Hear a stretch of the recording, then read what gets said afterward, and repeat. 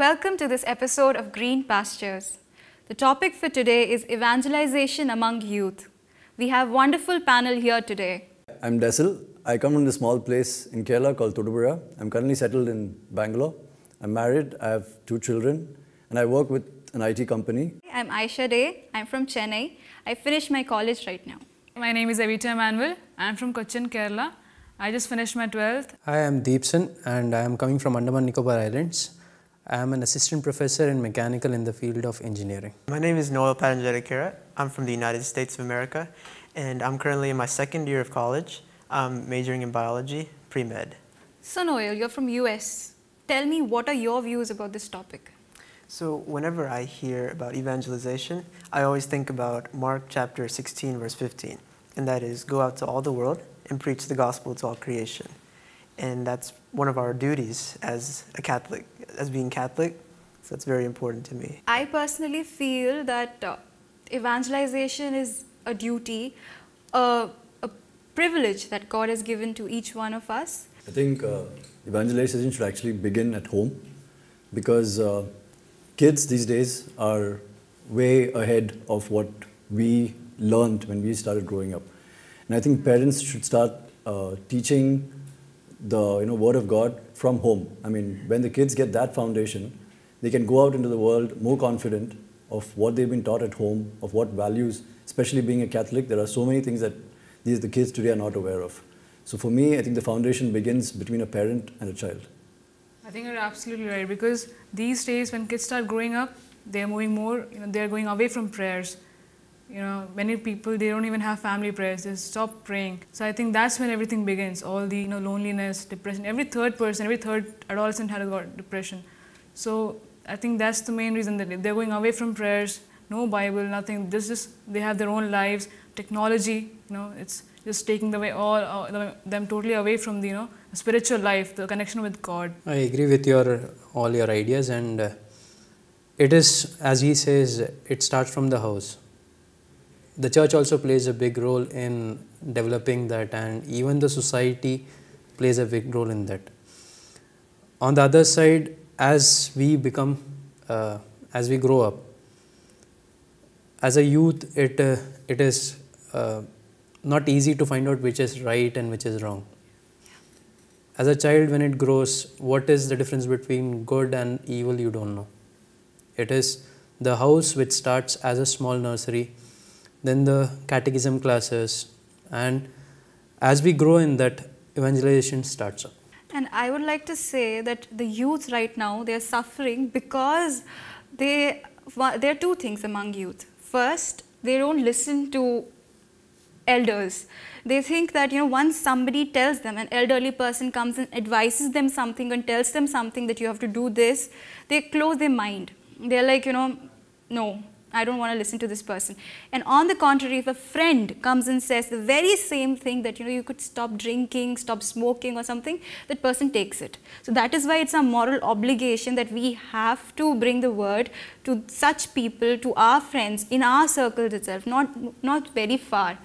So I feel this is a point which is actually we have to consider. I'd like to give a small example over here actually. My daughter, she's 2 now. Her name is Gianna. When she was at my in-laws' place, when she was around a year old, they used to pray. They pray every evening at around 9:30, and that was normal. So she was at that age, seeing them in the prayer room, praying at that time. So what it surprised all of them was one of the days they came from outside at around probably 8 o'clock. As soon as they entered the house, she just ran to the prayer room, which is just beside the entrance, and she was kneeling there, a 1-year-old child. So that's the way youth get influenced by their parents. And when they were sitting in a group, one of them was missing. She actually went all the way to the bedroom, called him up, and brought him to the prayer room. So they start getting those foundations right from grandparents, parents, and even maybe our siblings. Adding to him, I would like to share my experience of my college days when I was studying in an engineering college, when I was doing my post-graduation. After attending this retreat, it's very easy to say all these things, but when it comes into practical life, it is very tough. I studied in an engineering college which was run by a Hindu things. They don't have all these beliefs on everything. If you want to go to church, you can go outside, go and get it back. We started a small prayer cell inside that, where the Catholics, the Protestant, only the Christians joined up. And in the evening time, somewhere around late night at around 10 o'clock, we'll assemble in one room. We'll have a small prayer, we'll sing a song. This started continuing for a short time. Once the management came to know, they came for stopping us in this area, because we were singing songs and people were able to listen to it. They came, they said to us, this is not right. And when it further grew up, they asked us to stop it. But evangelization, you cannot stop it. It is like a flood. The more you stop it, it increases. So initially we started with 3 members. The day when we stopped it, it was somewhere around 5. After 2 months, we saw the situation was normal. Again we started, and that time it was 7. It took us somewhere around 6 months. We were ended up into nearly 18 to 20 people were there. And it was not only Catholics and Christians. We had got Hindus, we had got Muslims joining. And when it comes to the studying part and the academic part, we saw a difference in our results. We were all like 80% somewhere. Suddenly we got up into 90s grades. We saw gradual increase and people were feeling what is happening. So all these Hindus of those who were seeing, because we were doing in one room, and they started coming and joining with us. So they also came in prayer. There were days when we'll go outside on Sundays, church, and we'll get tired. They'll come and wake us up at 10 o'clock.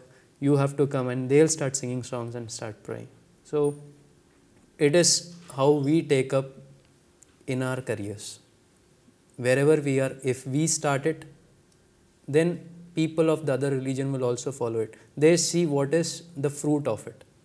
If we get some fruit, they come behind it. And still that prayer cell has been continuing. People are joining. There will be persecutions. There will be troubles. But you should withstand with that. And today, if we are in such a position, it is because of all those prayer meets. That's very interesting. So I can actually relate to that in a way. In the U.S., where I'm from, I'm actually from Columbus, Georgia, and every Saturday evening we have a prayer meeting session. We have about 60 people. We have English section, the Malayalam section. We do praise and worship, talk, testimony, intercessory prayer. We've been doing it for 20 years now. Every Saturday evening, 7 p.m. to 10 p.m. And everybody just has a great time. The level of energy is just so powerful, and I just wanted to share that. I mean, it's good that we have our small groups wherever we go, but the problem nowadays is that, like for example, you attend a retreat, 5 days you're there, you're completely in the presence of God. Now, as soon as you step outside, you start facing all the difficulties. You start looking at people the way they are, and what happens then is like you start wondering, should I spread the word? I mean, am I not happy with what I have right now? And then that the decision to do your evangelization starts getting corrupt, and you start going into the worldly changes. You start accepting that as part of your lifestyle. So unless the youth are actually strong enough, or they are not determined to spread the word of God, I think evangelization will actually take a hit. And I would say, as you said, that prayer groups are places that are good places where you can grow. But I would say, when you're coming for a retreat, when you're coming any place or you're praying, you should have a person. Though they say that you have your Lord with you, a Spirit to guide you. It'll be the best if you have a friend with you who's praying along with you, so that when you fall, you feel tired, you feel like let's just not pray today, or let's just not say the word of God, or proclaim it, or tell it to somebody who needs it today. My friend will come and tell me, because this happened to me when I was in my hostel. I came back from my retreat. I shared the word of God with her, told her these things, then you can, about joy, everlasting joy, and you can, the peace that nobody can take from you.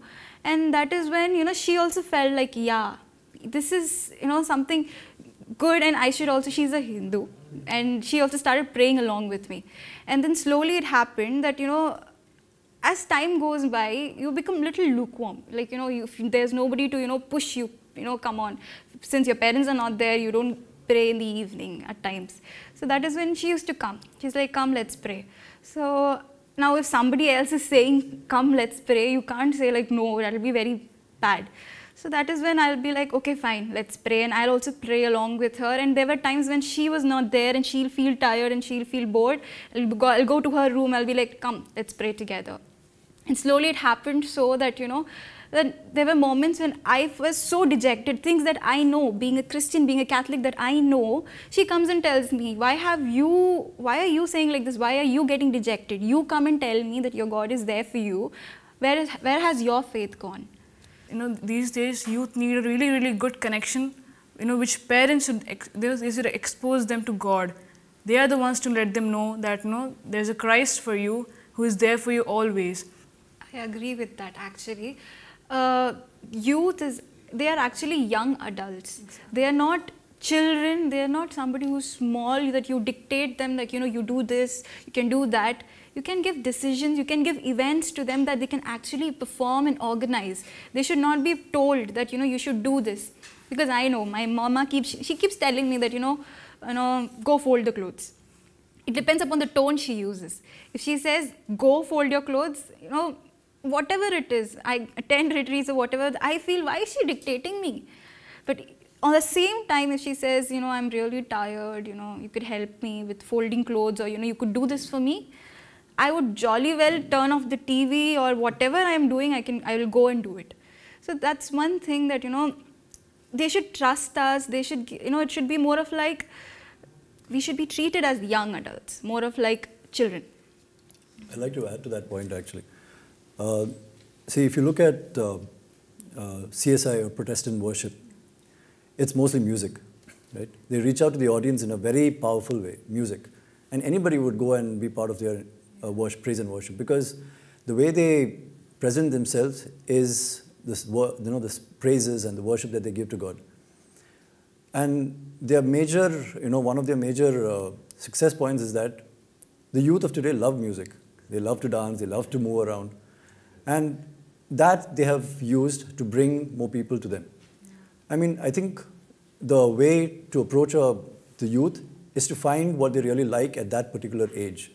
So if it is in the church, I mean, a lot of people, like even adults these days, don't listen to the sermon, half an hour, you're just, whiling away time, or 1 hour.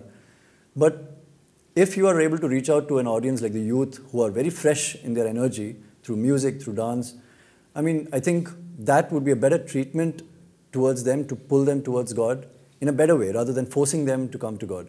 You cannot force anybody and then expect them to stay there forever.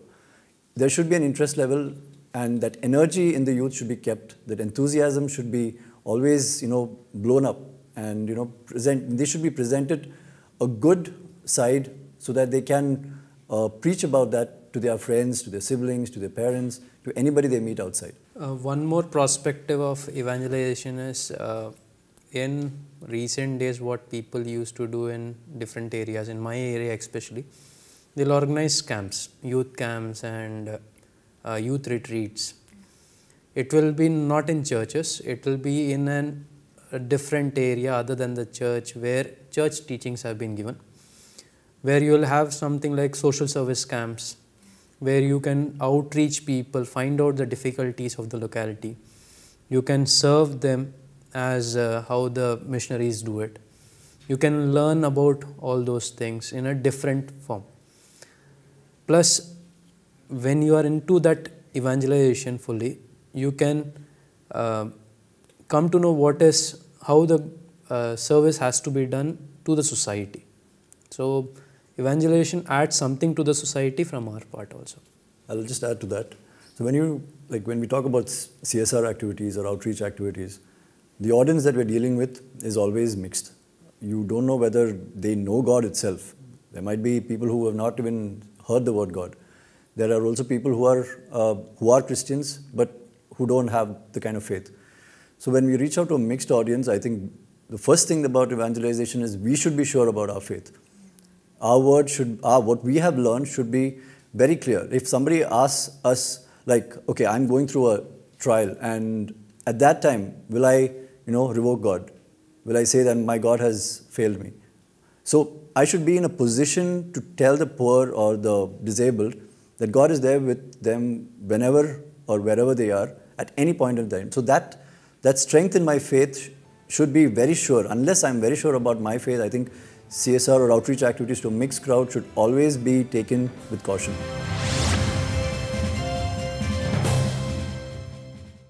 I feel like, small works where people notice you, that is enough. It is not, everybody has a different call. A doctor has a call in his field. A person has a call in their respective fields. Everybody, all the youth, they don't have to go out there and they Jesus is the Lord, come, that's all, praise and worship. Yeah, that is important, very important. But this is, everybody has their own role. We have to find ours. Example is coming to my mind when you talked about small scale. I have my brother-in-law, my wife's younger brother. He's right now in the second year of engineering. He is physically challenged by birth. He's actually a testimony against abortion. And he doesn't have two hands. He's stunted by growth from waist below. So he doesn't have one knee, so his walking is distorted. And he is a living evangelist by himself, as in he doesn't have to, like what you said, he doesn't have to have a bandwagon to go outside and preach the word of God. So he is studying in a normal school. He studied in normal school. He's in a normal engineering college. And his friends have accepted him as one of them. And the greatest fact is that when God took away his physical appearance, he blessed him 100-fold. Because he's a singer. He sings at a lot of colleges. They invite him as a chief guest because he's a living testimony against abortion. His parents, so whenever people see him, they immediately turn to their parents to understand, how they went through this or how they accepted him against abortion. So the fact that he was already physically challenged was aware to them before, like by the 5th or 6th month. And a lot of people, the doctors, everybody told that you have to abort because there's no point in, having this child in the world. But they stood firmly against abortion. And they brought him into this world, and today he's a living testimony. He is an evangelist as himself. He goes out there, a lot of people are coming to his parents to understand God. What is it in US? How is it there? Over there, it's very, it's very interesting. So we have many big preachers like, Billy Graham. Well, now he's very old, but Benny Hinn, all these people I'm sure you're aware of. They have these crusades, massive crusades, thousands of people. I've attended one. I've attended Benny Hinn's in Atlanta, Georgia. And it was an amazing experience. I felt the Holy Spirit. And also, just to add on to that, I'm actually part of the music ministry in my prayer group. I've been playing drums for 13 years now. And my brother actually plays the keyboard, and my mom sings. So we're like a family band. I feel that our Catholic Church requires a very strong music industry. We need our own youthful songs, because I remember we were singing for our power retreat, and I was singing the same song in my hostel. One of the girls there, she is a non-Catholic Christian. She came and told me that, why do you keep singing our songs? Why do you keep copying our songs? You don't have songs of your own. I said, we have songs of our own. And when I sang that, she said, it's a very old song. So we need the youth. It's not that our youth, they are not capable. It's not that it's just that we are lacking. We can compose music for a movie, for a short film, for college culturals, but we are not ready to do it for our own church, which God has gifted us, where these talents which we are using for others, actually God has gifted us, which we actually can use. Because as we know, music, as he said, music is the youth's the thing right now. Wherever we go, music is the one thing that attracts us. And they say when you sing, you praise the Lord twice. And one more thing is that the devil, it's using music in a very powerful way. We have a lot of satanic music and we still listen to it. And it's so catchy that we listen to it. But the same person, that we can also compose, we can also change that, but we are lacking in it. I think when it comes to music, there are two things. One is, it's not just the music, it's also the visuals that you go through. Now you look at in a TV, okay, you watch a new movie, there's a very catchy song, there's a very beautiful actress or a very handsome actor, and the youth who watches that start getting involved in the characters involved there. So when you suppose it's your favorite actor there, then your whole mind starts liking that music, that song. So over the period, you just keep listening to that song, and that's how you get absorbed. So any movie or you see your favorite actor, you like their songs. And that visual is stuck in your head. Now the problem with religion in general, there is no catchy thing going on there, right? We have a bunch of people who are singing the songs. There is no visuals there. There are no beautiful actors or beautiful actresses there. So naturally people, the youth of today are lost because they're like, oh, it's a song, fine. It's just boring. I mean, they sing it. But if the youth are pulled towards the actual word of God before they go into the music ministry and they share the music, they will be able to be more involved there. Along with music, that word of God should be attached so that they know that they're not singing just a song. It's related to somebody almighty. And I think that is also a part that the youth should start getting involved in. And I think parents, friends, everybody should start building the youth towards such an outlook, towards I think Christianity or even being a Catholic. On my point of view is, as India is a very young country, when we see the stats, more than 80% of the people are youth. The other part of the world, there are aged people in that numbers. So as Indians, youth plays a very big role in those areas where, as he has said, in those people joining up in those things. When you join in those things, it is again the teaching of the church which says that the Holy Spirit should be there in that. And every youth should not do the same things what the others are doing it. People have got different gifts which I feel is, and you have to realize which is the gift which you have got. If someone has got singing things, then they can go for singing. If someone has got prophesying things, you can go for prophesying. If someone has got word of God sharing things, as he says, the word of God has to be known first. So we have to understand and give God time to tell us what we have to do it. If we imitate others, it will not come into us, because we will be just copying their characters. We will be just making them as model and we will be drifted towards that side. We have to find out what is our gift. But we will also not come to know very fast until unless we get the Holy Spirit. I think the youth, for evangelization as part of the youth, is about teaching them priority. For example, if I have booked a movie, I would definitely not want to be late and miss the starting part of it. But if I'm asked to go to the mass, what happens? I miss it. I'm like, okay, I'll go after the gospel. Okay, I'll go after the sermon. It's anyway boring. And again, so that's the mentality that we've been growing up with. I mean, we see our friends maybe, or maybe at home, parents are not praying. So naturally, I mean, the church is ignored. And unless that is strong, unless the priority that the parents have given their children is not strong, saying that the church, Jesus is the first above all, evangelization cannot be successful among the youth. Today we have learned a lot of things, I guess. Starting from you, where you said it is an important part of our life, where we have to start, because that is what we are called for. And to the point how we have to do it from a small scale, through a camp, as a person, everything matters. And all summed up, I would say that, as you said, the priority, as everything, I would like to conclude by saying that we have to, first of all, the word of God has to touch us. And God said, until unless I call you, you cannot come to me. So we have to wait upon the Lord and wait for His call. We hope you had fun the way we had. Till we meet next time, stay with God.